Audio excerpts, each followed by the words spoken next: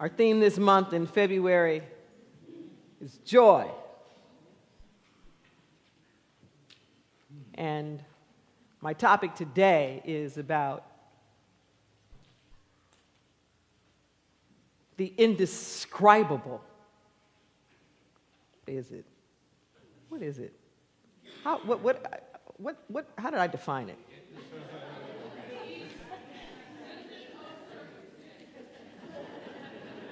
Because I got so many words and definitions coming at you now, I just had to see it. The indescribable peace, transcendent of circumstances. The indescribable peace, transcendent of circumstances. You know, joy should not be confused with happy. The root word of happy is the English word hap, which is circumstance.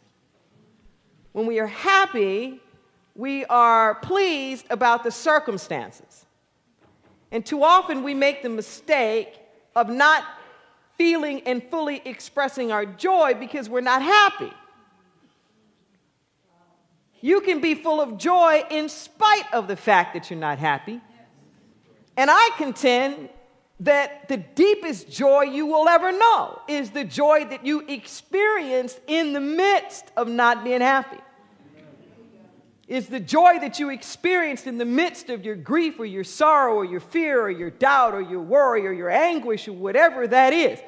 When there is something that comes over you that lets you feel all right in your soul, that's when you will know a joy.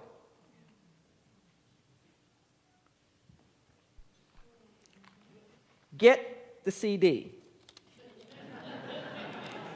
Because I'm going to do something a little unusual. I'm going to give you a lot of definitions today, so you can put them together. These spirit definitions, these are definitions that will be in a subsequent volume of the Letters from the Infinite series. And they are formulas explaining to us the spiritual qualities as activity of consciousness. The spiritual qualities are not something that we chase after. Joy is not something outside of yourself that you seek after. What we're looking for, we're looking with. And what the definitions do is they describe to us the places that we need to move into consciousness to experience ourselves as the fullness of the spiritual quality that we already are. We are the joy, we are the love, we are the power and the peace. It's who we are. We just don't know it because we're twisted in our thinking. We just don't know it because we have a lot of mud and crud on the lens of our third eye. We just don't know it because there's something that we have to wash away, cleanse away, purify away so that we can see. We're all like diamonds in the rough.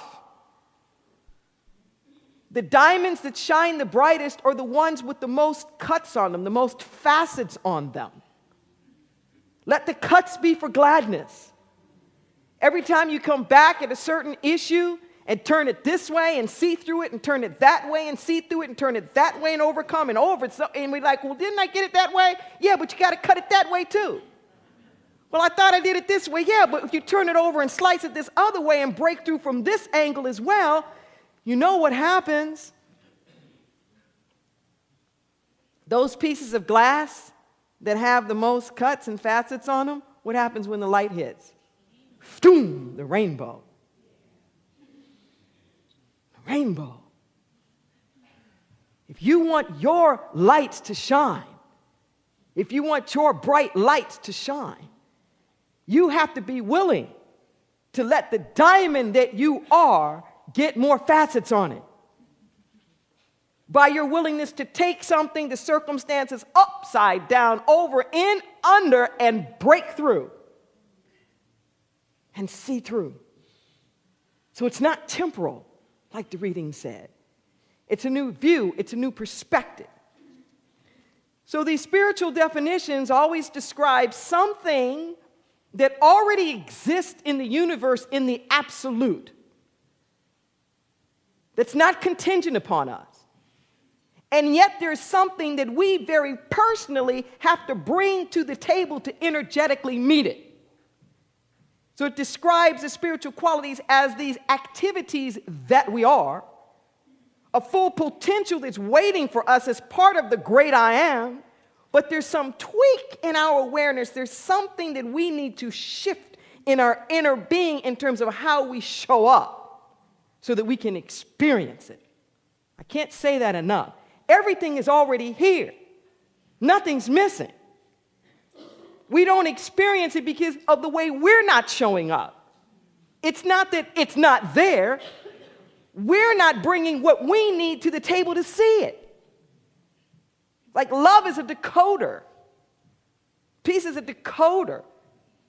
Like putting on your little Superman X-ray vision glasses or something, where boom, you can see straight through all of the steel and the lead and the hardened hearts and the husks and the credit reports and the doctor's reports and all these other things that are camouflaging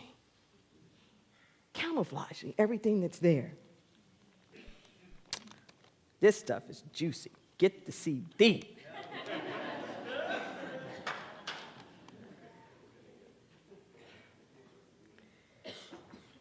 It says, this was the definition of joy. It says, joy is where your transcendent awareness, your transcendent awareness, not just awareness, but your transcendent awareness rests. When your transcendent awareness is resting, not trying to figure it out, not trying to analyze, not trying to get somewhere, not trying to make something happen, but when your transcendent awareness rests in something. It says, when it rests in my ineffable peace. And I had to look up ineffable because I really wasn't sure what that meant. It means indescribable. Indescribable. Joy is when your transcendent awareness rests in my indescribable peace.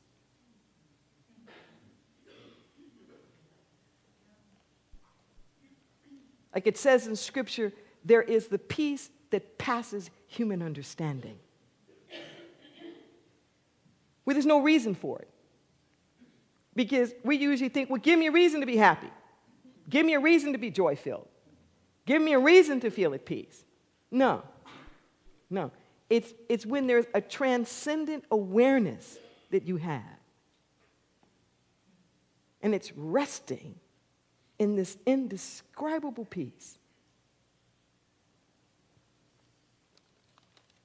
So the reason why I'm giving you all these definitions is so you can study.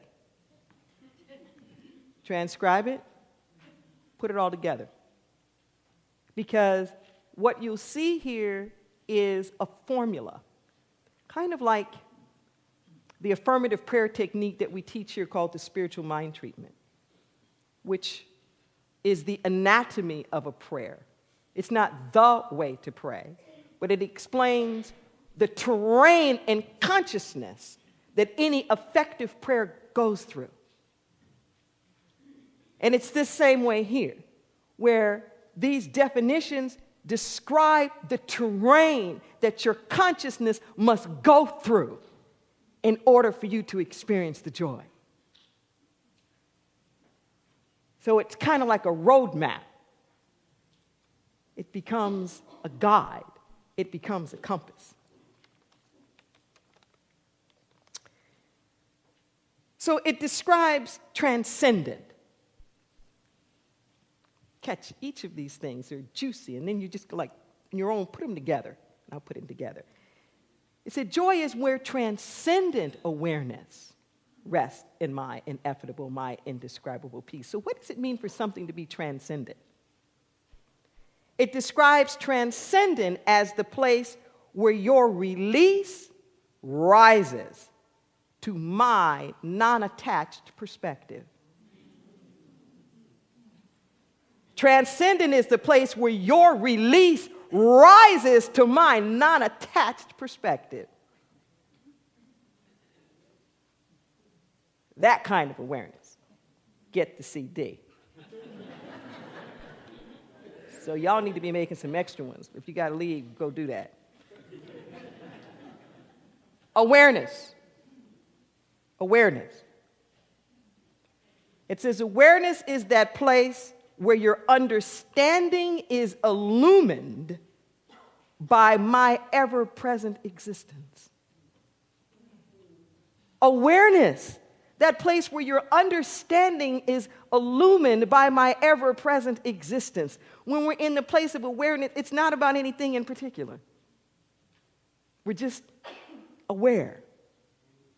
It reminds me of a story that Deepak Chopra tells in his quantum healing lecture that he gave at the Religious Science Conference of Selamar back in 1991.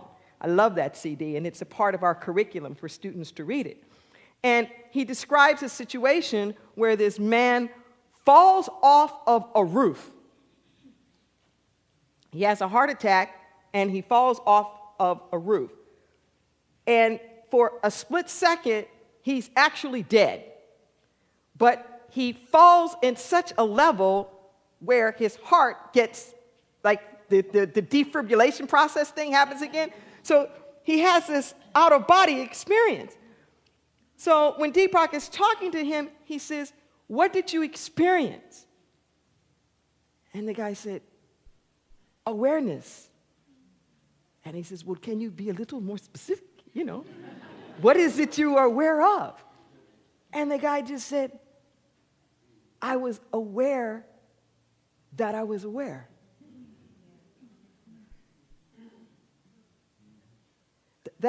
That's what I mean by conscious awareness sometimes, that the Spirit letters say. To move into a place of conscious awareness where you become aware that you are aware. Transcendent, that place where your release rises to my non-attached perspective, and awareness is where your understanding is illumined by my ever-present existence. And it goes on to explain rest.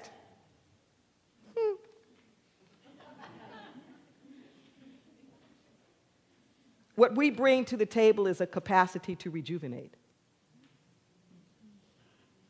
That's our part, to bring to the table a capacity to rejuvenate. How many times do we doubt that we actually have that? That we actually doubt that we can. So even when we're in non-activity, we're not resting.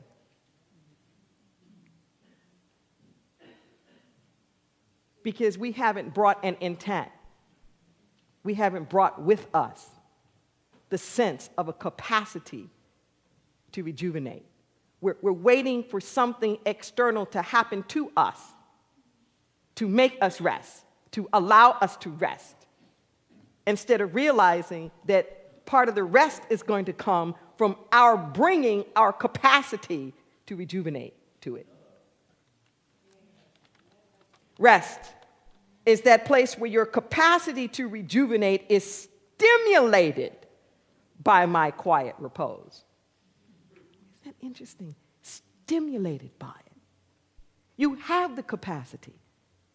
It's not being given to you, it's being stimulated by God's quiet repose. That place of stillness. But we have to bring the intent, we have to bring the capacity with us.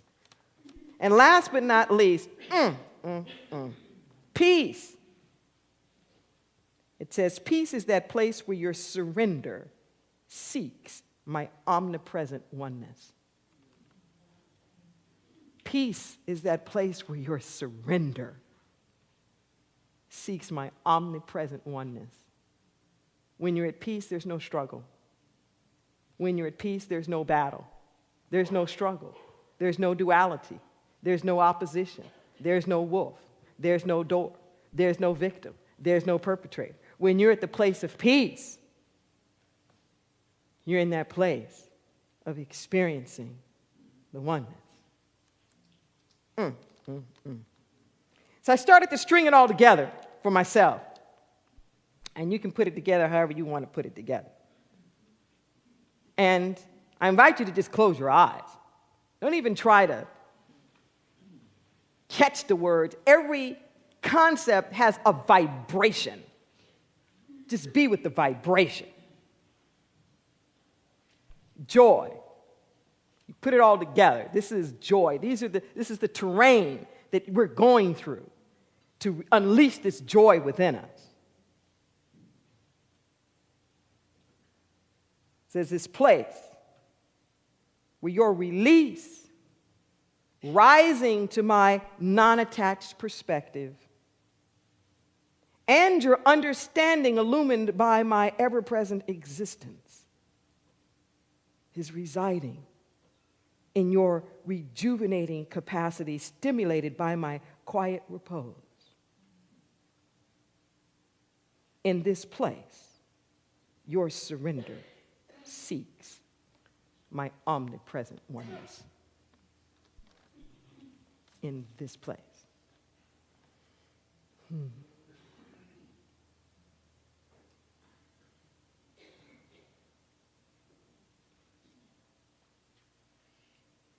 We have to give ourselves permission to feel joy.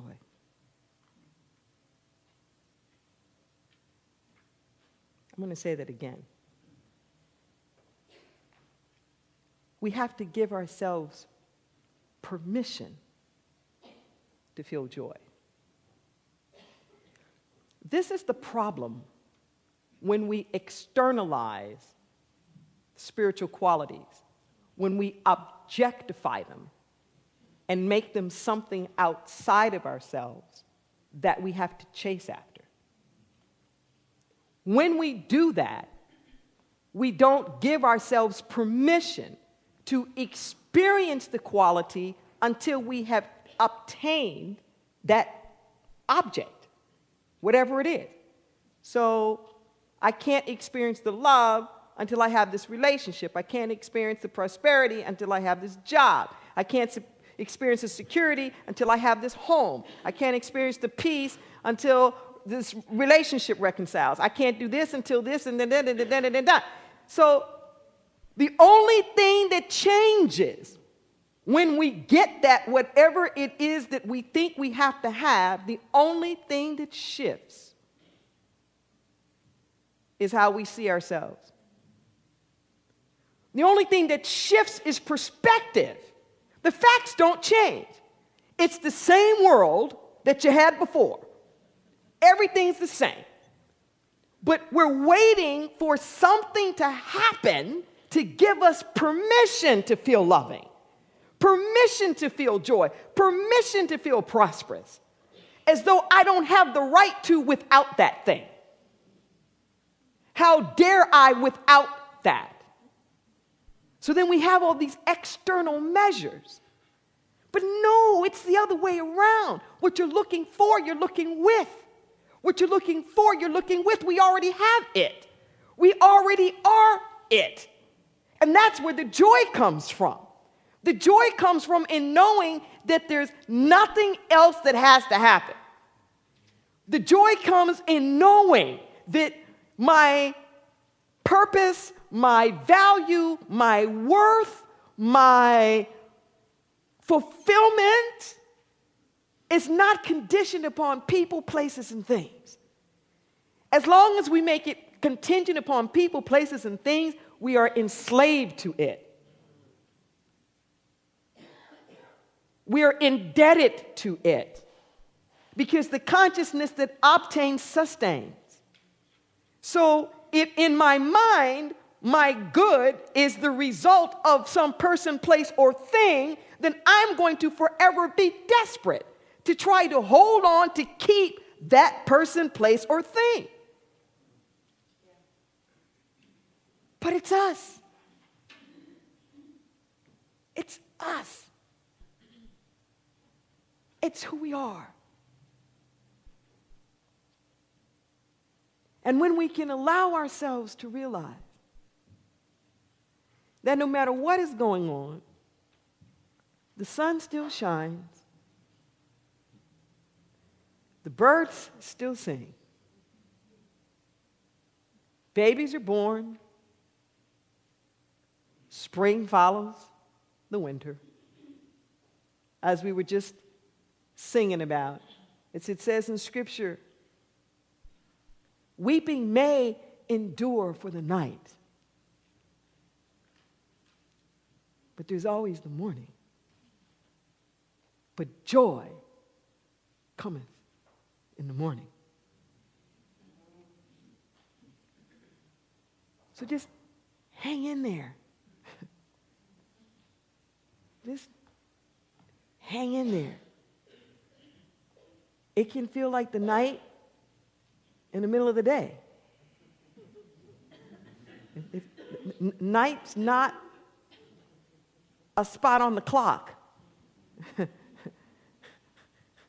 Night is a state of awareness.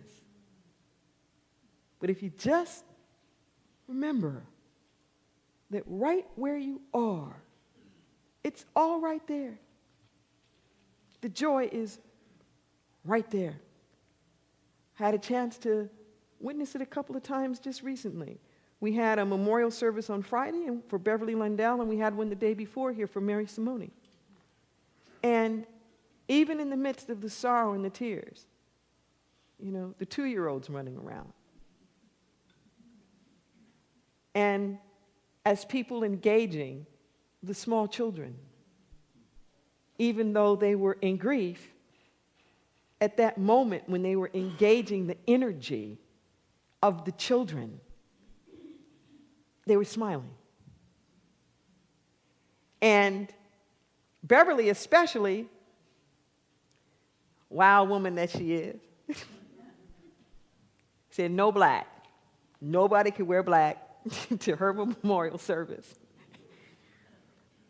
And she wanted it upbeat. And that was one of the most joyous things I'd ever witnessed, where the choir sang, We Let It Be, the Byers Beckwith We Let It Be song. And the whole place was dancing. To see her husband and her children and whatnot dancing at the memorial.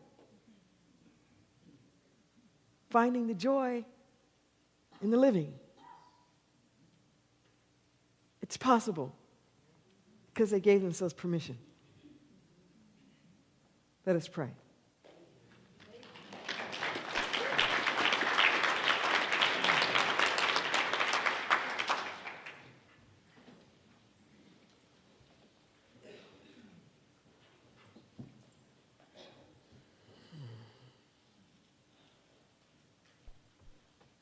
In this moment right now, we give thanks. We give thanks for blessings large and small.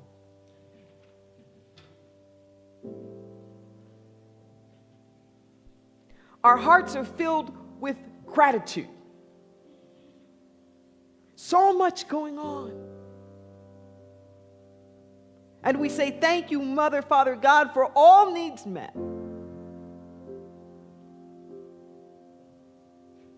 There's no promise that our expectations would be met, but our needs. And in this moment right now, I pray that even our expectations yield and more, so that we will our will to be the will of God. No more struggle, no more strife. Truly, with our faith, we see the light. In this moment right now, we surrender all. The stories, the victim, villain, hero, triangle. There's no wolf, and there's no door. There's no wall for our backs to be up against. There's no cliff for us to be falling off of.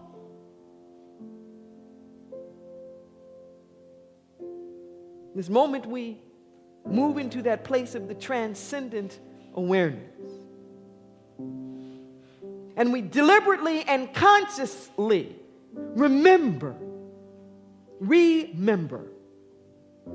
put it back together again.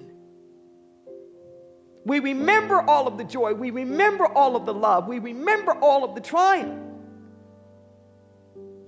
We don't allow the miracles in our life to be these lucky moments. We consider them, we string them all together so that we see the picture of the tapestry of our life.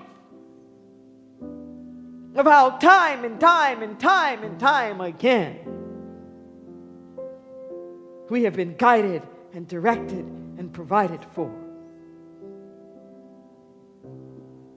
In this moment right now, we're praying this transcendent prayer for all of the prayer requests that have come in. That even in the midst of things working out, because truly all things are working together for good, that even in the midst, we don't have to wait until there's some outer manifestation. We experience the joy now. Like a farmer who has just tilled the soil and planted. And you look out and there's nothing there. There's nothing sprouted. It just looks like ground. Oh, but the farmer is rejoicing in joy. Because they see it done. Like the kids told us last week, I watered it, I pulled the weeds. Carrot come from carrot seeds. That's what we know in this moment.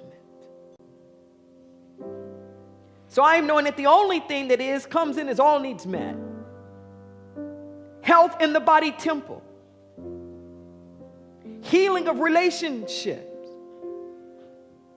Free from the bondage of lack and limitation. Reconciliation is the order of the day. Trust and truth and wholeness.